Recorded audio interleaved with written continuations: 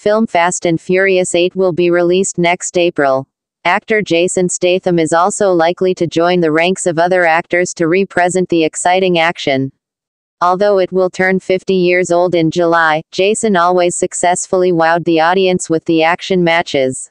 Perhaps this is a result of hard training. Some time ago, Jason shared his picture doing range of motion exercises and exercises other powers in his Instagram account. The prospective father is still very fit with a stocky body. Even in the video trailer for Fast and Furious 8 action footage, Jason beat some very interesting people anticipated. Heyo, who is impatient waiting for the movie Fast and Furious 8 through.